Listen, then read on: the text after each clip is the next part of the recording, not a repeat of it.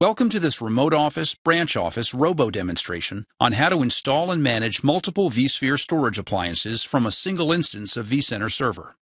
This demonstration is a part of VSA 5.1 evaluation series of videos.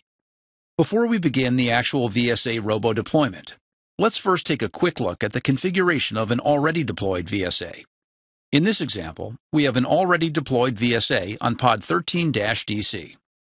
Now, our objective in this demonstration is to install and manage a new 3-node VSA cluster in a different data center, but from the same vCenter server instance.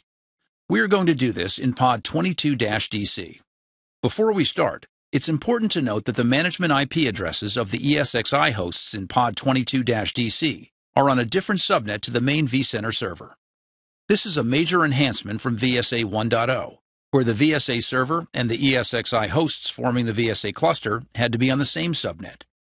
We must note here that the install steps for a ROBO deployment are the same as a centralized installation. Here, a host audit is run by the installer to verify that the 3 ESXi hosts we pick are compatible with the VSA. Next, we provide networking details for all VSA cluster members.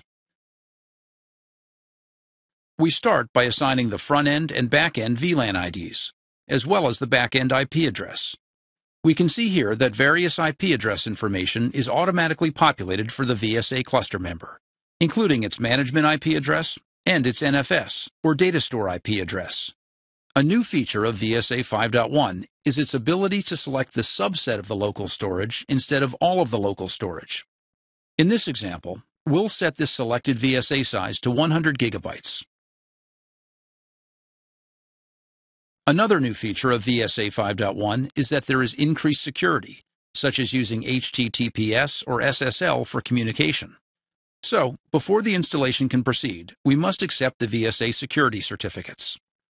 Finally, we click the Install button to commence the installation of the VSA cluster. Installation is now complete. On the VSA Manager tab, we can see a full view of our VSA cluster. The initial view, the Data Stores view, shows us the VSA data stores. In the Appliances view, we can see that each of the 3 ESXi hosts in our cluster presents a single NFS data store. The final management window we select is the Map view. This view maps out the relationship between the various objects in the VSA cluster, including the ESXi servers, VSA appliances, and data stores along with their mirror copies.